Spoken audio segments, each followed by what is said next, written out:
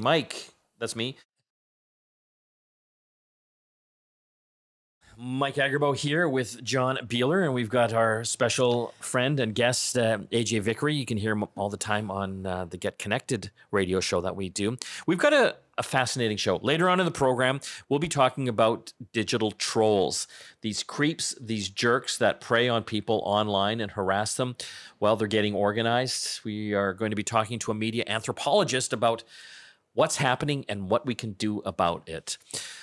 Don't forget to check out the contest we have going on now as well. You can go to our website, and to enter, it's so simple. All you have to do is subscribe to our e-newsletter, and you will be entered in forever for all the new contests coming up. We're giving away thousands of dollars of prizes this year, and we want you to win some of that stuff. GetConnectedMedia.com. You hit the newsletter tab, or I think we've got the prizes right up on screen there on the front page. One of them is the Epson EcoTank ET4670. This is the best printer I've used in years, and I'll tell you why. Because it uses refillable ink tanks. It comes with almost 2 years, and depending on what you print, more than 2 years of ink already in the box. You don't have to ever go and buy cartridges. And when do you end up buying cartridges? Sunday night at 9 o'clock before your kid's project is due Monday morning. Damn you, cartridges. Anyway, the Epson EcoTank ET4670, it's worth $600. This thing is amazing.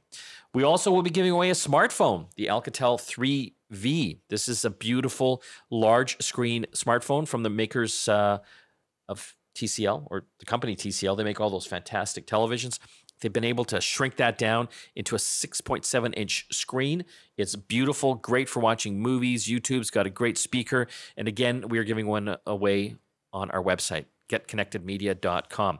Let's talk about some of the app news, guys. You've recently had some appy hotel experience. It was a very appy hotel experience, yes. Over the holidays, I went to Portland with some friends, and we got to try out a new hotel called the Radisson Red.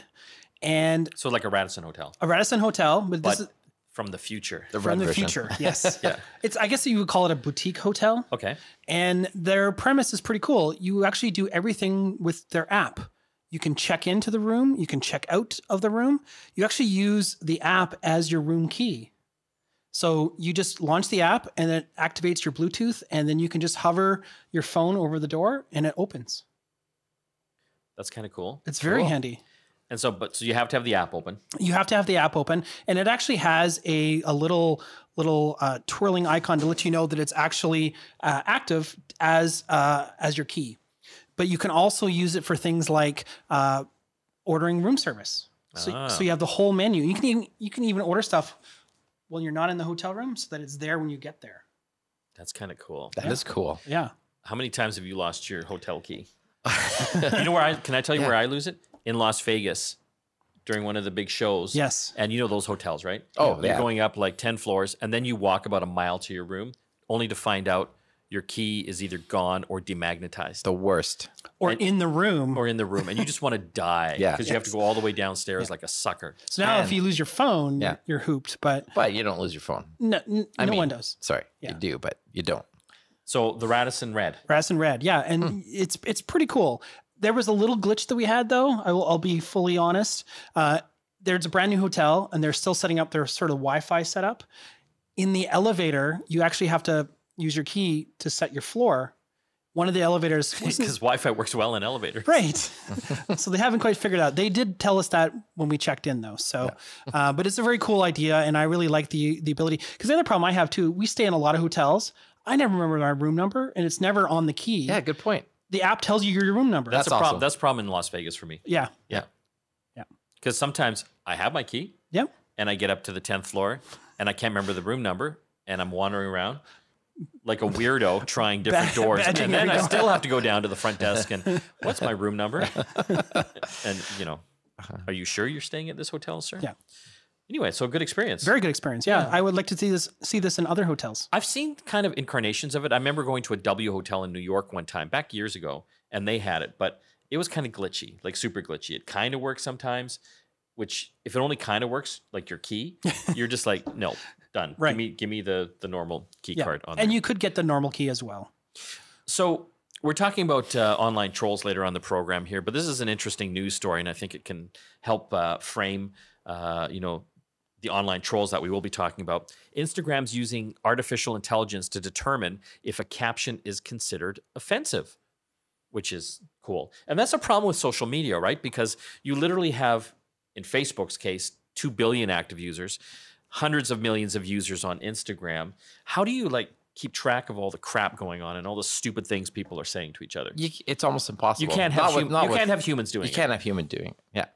I mean, Facebook has those little rooms of people that have to I know, but honestly, you'd have to employ a small country, right? Yeah. Like Latvia or Estonia, Yeah. like the entire population to police Yes. all of the social media. So anyway, it's using AI, and it's basically notifying users when a caption they have written might be considered offensive.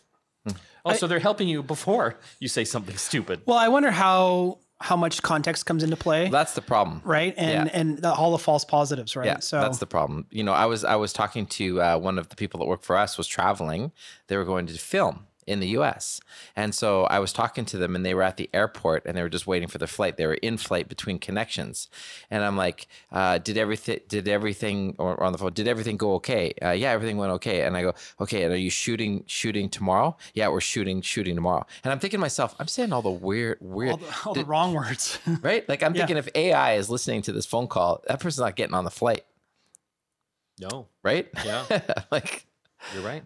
yeah. So context. This is interesting. And the reason I like it is because it's not trying to find it after the fact. Yeah. It's telling you before you post that caption. While you're entering. Hey, you shouldn't be writing this, or it could be deemed offensive. that's creepy though. Yeah. I wonder if that's going to help. But is it better though that it's AI looking at it than a human in a room? Yeah, of course. Sort of. It might be better if Kelly, Mike, what the hell are you thinking? Stop drinking. Get off your phone and go to bed. Yeah. Exactly. That would be better. Yeah, exactly. That would be better. That's us though. Anytime we're out with you though. Yeah, that's true. That's so true. Okay, we're going to talk another news story here. We're on the app show talking app news. TikTok. So Steven's favorite app. yeah, right now most of our listeners are going, what? TikTok, it's a very popular social media app, Chinese, but the kids are using this. This is kind of the new Snapchat, really. 1.5 billion downloads. Coming to Canada. They're officially launching a Canadian side to it. I don't know what that really means, other than they're hiring a few people to somewhere. They've got 1.5 billion, but they're looking forward to Canada. I laugh about that, right? Because this thing's obviously huge in China. Huge. Like hundreds of millions of people are using it. And how many are they going to get in Canada? Hundreds of thousands. Maybe they just like poutine. Yeah, maybe. Anyway, so they've opened up Canadian operations. Obviously, from what we're reading here, it's all advertising positions right now because they obviously want to get more ad dollars out of Canada. Sure. But they're going through a lot of controversy as well. They're a Chinese company. The Americans are not loving it because Of course not. They're censoring a lot of the stuff over in China, and so the Americans are going, well, you can't do that. But they can't. But they can. But honestly, like thinking about this just beyond what is the next social media platform, right? What's the one that's going to die off? What's the next one that's going to take off? And you look at the relative age of some of these companies. When you think about it, you think about Coca-Cola, and they've been around for I don't know how many. Hundreds of I have to years. look that up. Hundreds. Yeah. But some of these companies are just they're a decade they didn't exist. And now they're the biggest thing. 6 months ago, they didn't exist. Yeah. So it's just, I often think about what is that next platform? And maybe it's TikTok. Maybe it already is. Explain to listeners what TikTok is. Well, it's basically short form video. Yeah. And there's been a number of sort of attempts at this previously. Like Vine was a very popular platform, right? Very short, quick. Typically you'd be like somebody falling down and it's just looping. And that would be the shtick, right? Woo. Right. But I've watched my nieces and nephews watch the same loop over and over and over and over again, and they're gutting themselves laughing. I fear for the world. Yes. Okay. When we come back from the break, we're going to talk car sharing. Is it dead? Recently, Car2Go has pulled out of Vancouver, and not only Vancouver, North America. And AJ, I know you use Car2Go all the time. I'm telling you, sad. I know. In the next 5 years, I do not see great things for car sharing. As soon as Uber and Lyft get in here, I think it's going to change things. But we're going to have a discussion about that in our thoughts. We're going to talk about the future of car sharing.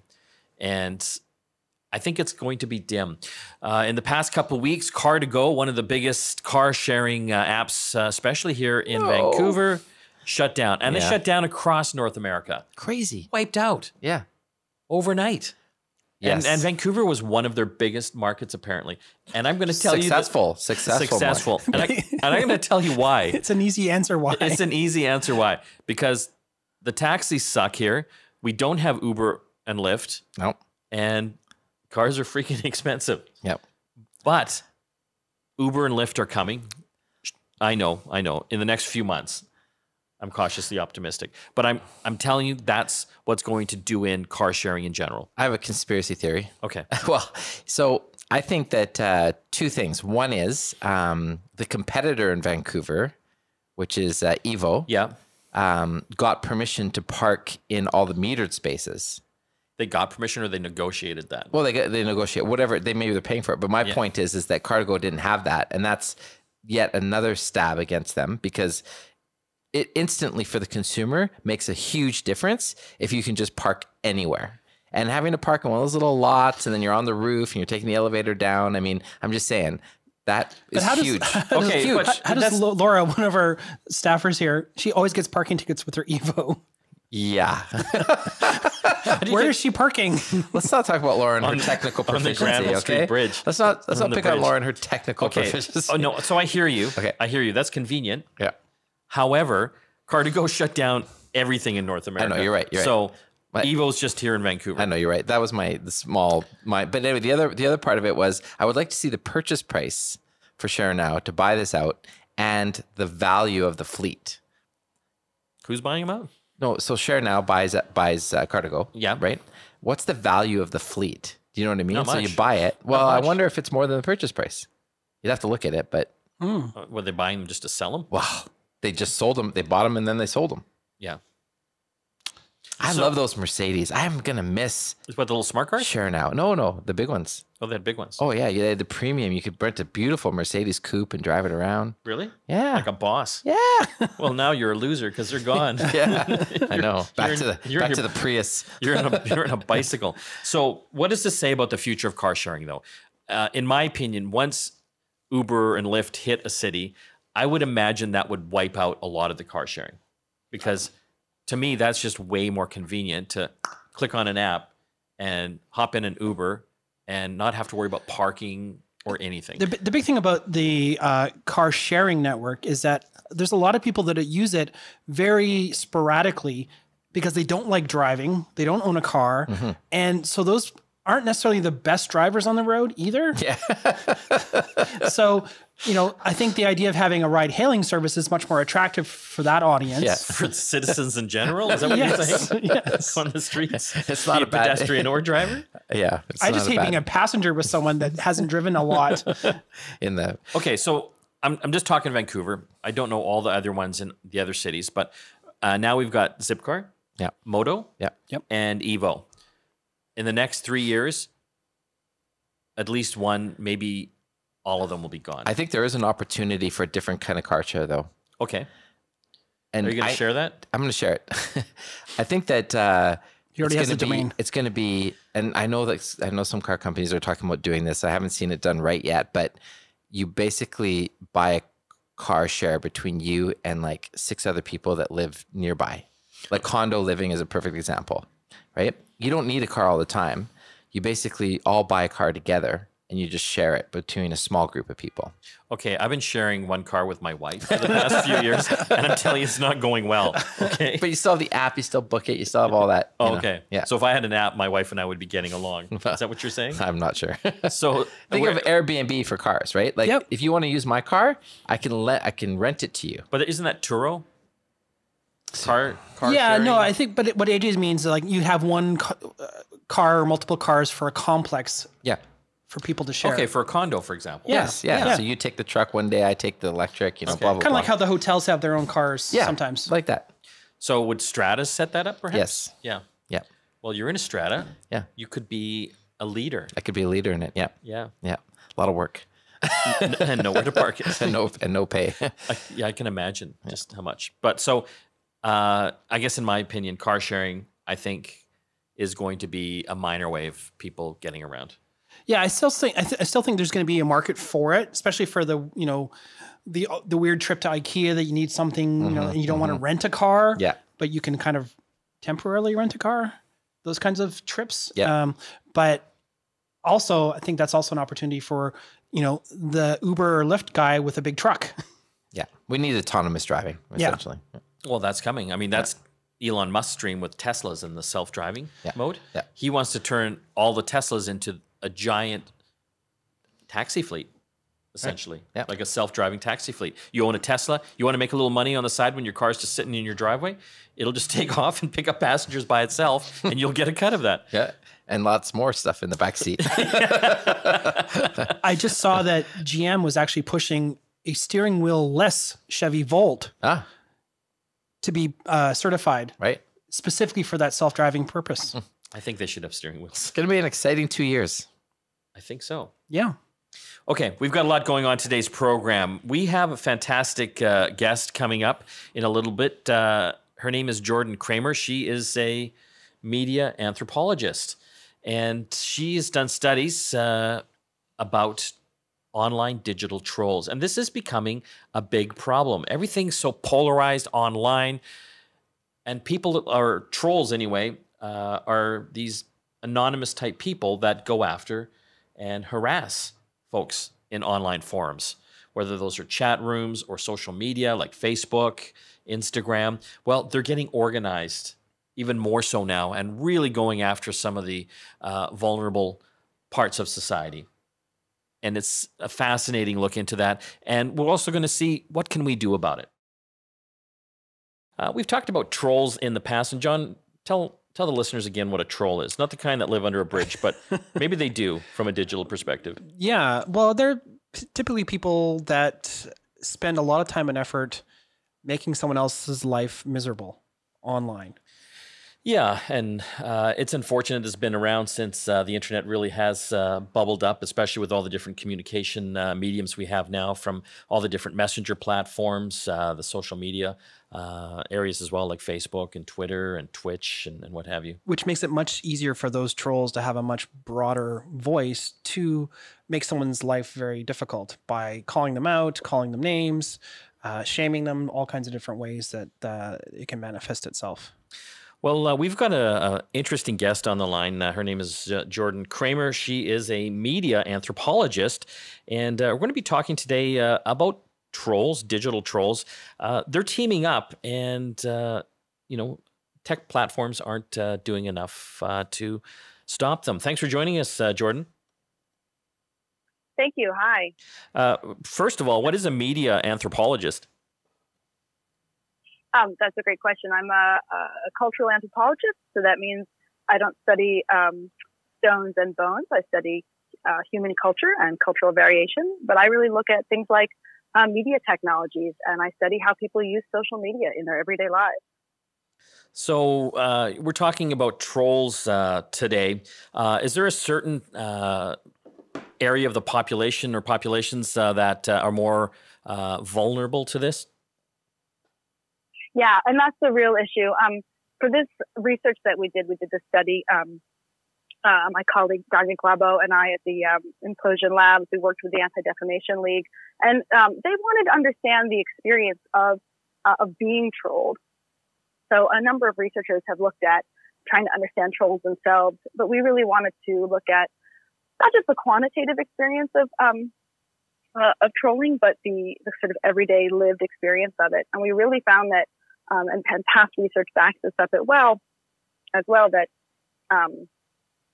people who are tend to be targeted basically based on their identity. So women, people of color, and people, particularly at the intersection of multiple marginalized identities like women of color and trans women, are really disproportionately affected, not just by trolling, but by identity-based trolling.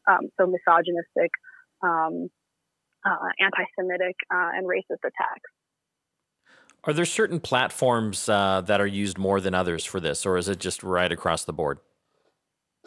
You know, it's pretty across the board, and I think it happens a lot on social media is the main place where you see this, certainly on Twitter, on Facebook, also disproportionately, I think, in gaming and online gaming. So we talked to a number of Twitch streamers, and particularly for women and trans women on Twitch, which is a platform for streaming video gameplay. That was a main site of harassment that we observed. But yeah, social media, but harassment spreads pretty quickly into blog comment sections, into email, even to text messaging, and it could spill over to your phone, and even in-person harassment. So what kind of things can people do to stop this? Because it sounds like a lot of these platforms aren't doing enough to, they'll report these problem people, but nothing gets done, and they continue to have a voice. Or in sort of the gist of your research was that some of these trolls are actually teaming up.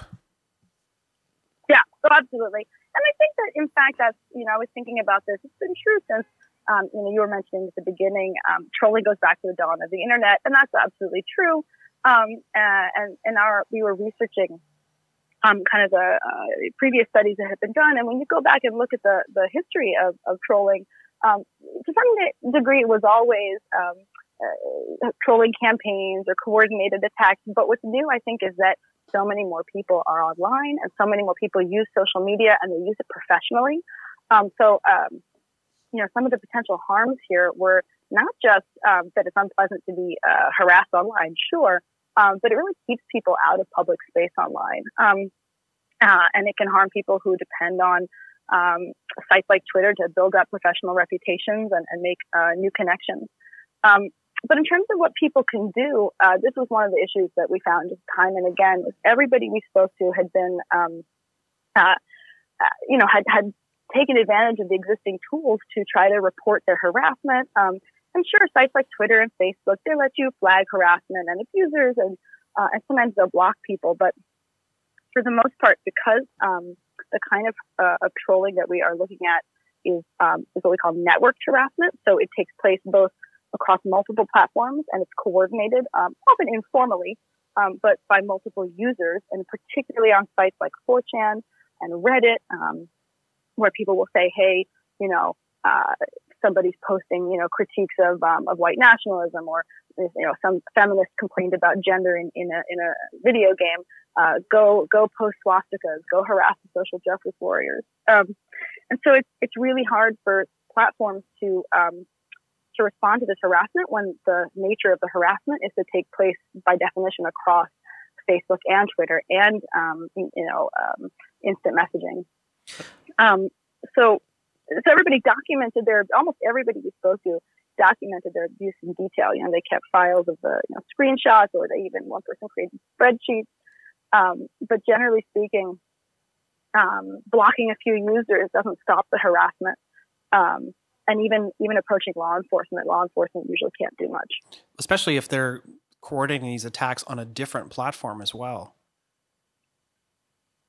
Exactly. And that's so one of the issues, for example, is often targeted harassment comes from, like I said, from sites like 4chan, and 4chan is anonymous, so there's no way to connect the Twitter user necessarily to their identity on 4chan. But there are ways to do it. So, for example, IP filtering can allow you, and I think some sites like Medium offer better control. And one of the things we found that was that sites like Discord and Medium that offer better moderation tools for users did have lower levels of this kind of harassment.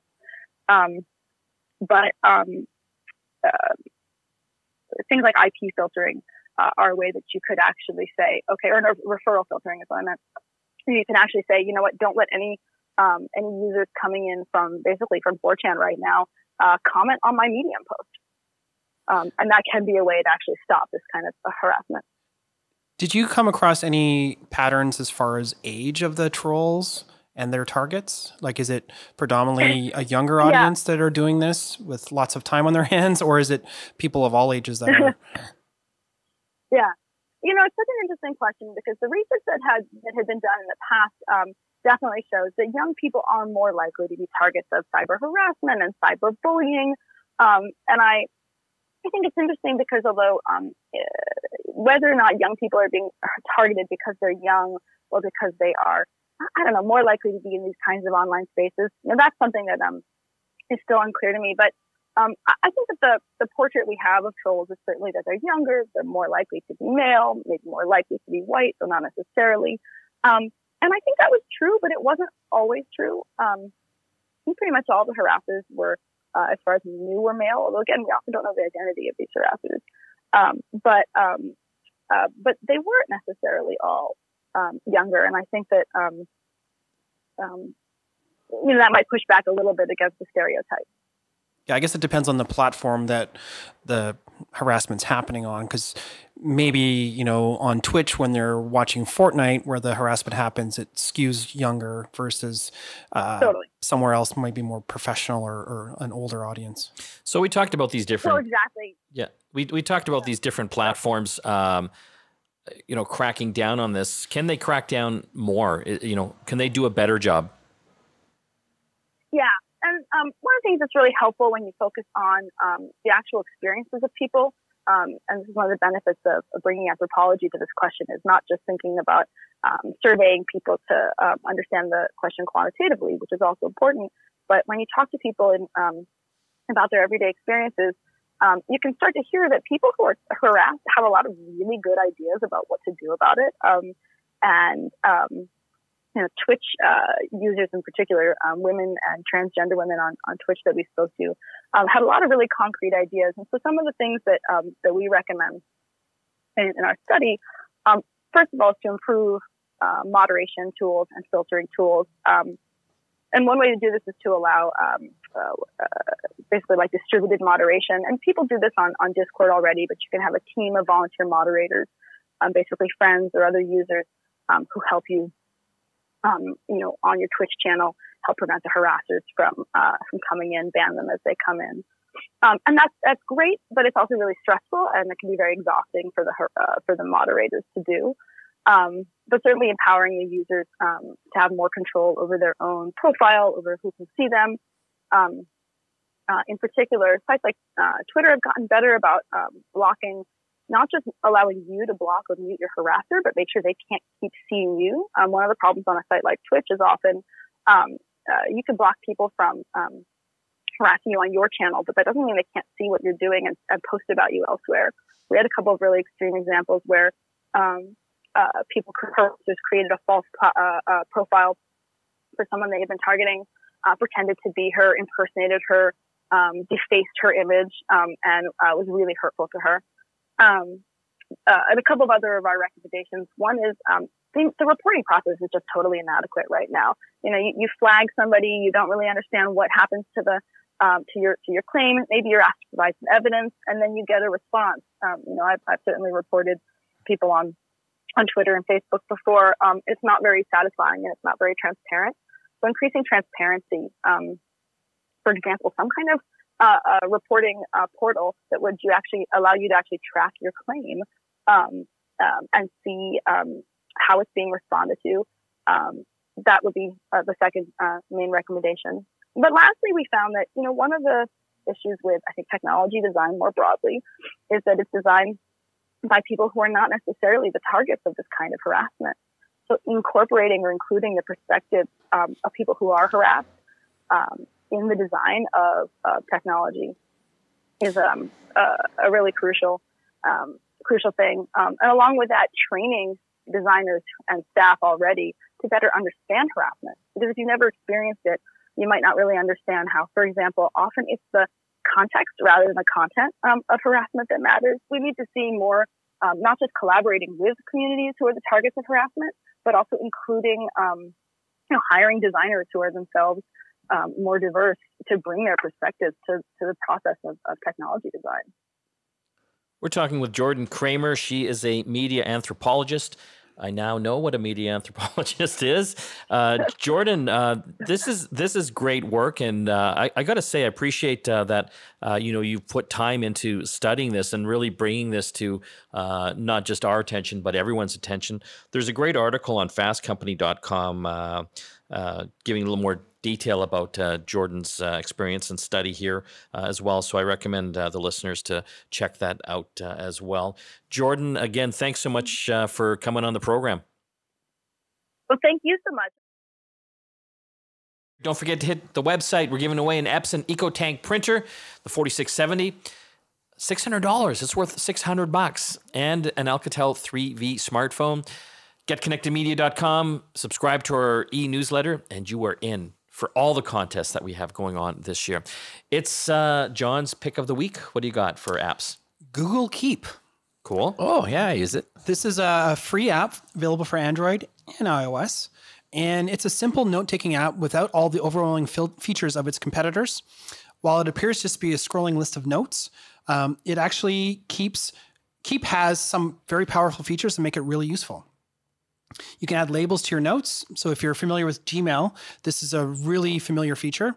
And the search function in this app is nothing short of what you'd expect from Google. So it searches all of the text you've entered, but also anything that you've put inside your images, your voice memos. It'll actually search inside that as well, which is really cool. You can also collaborate with others using Keep, and it integrates really well with other Google apps, such as reminders.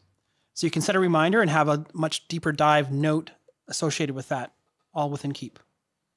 And I got to be honest, I've never heard of this app. Oh, Really? well, it comes almost like stock on an Android phone. Yeah. So it's sort of like there when you get your Android phone, and so it's just it's like an Evernote type thing, but it's a handy, and because it's tied into the Google ecosystem, it actually makes it if you're a lister, it's a great little tool. It's also on the right-hand side of your Gmail. If you use Gmail or G Suite, it's available there as well. And it's just always there, and it's really handy way of keeping notes. Here's a question for you. Speaking of app of the week, what about like iTunes? So on Apple TV, for example. Yeah. So why can't you load that on some other device? You know, like Prime Video, I can get it on my phone. I can get it on the web. I can get it on a set-top box. Yeah. Netflix, same thing. Well, it's Apple TV now. I know, but can't they just Apple TV Plus share a little bit out there? No.